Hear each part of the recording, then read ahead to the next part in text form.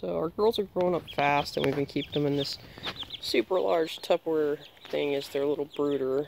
We keep their water up off the ground, some nice shavings in there, but it's been nice out, so we wanted to let them outside. We haven't built their coop yet, and they don't have a run, but what we did have was this nice little wire, I think it was a bookshelf shelving, and so we just made them like a little temporary run that we can move around the yard while we're out here doing stuff and keep an eye on them. It's not going to protect them from anything if anything was here, but while we're out here, it just keeps them from getting into trouble. So, pretty good reuse of something we had laying around the house.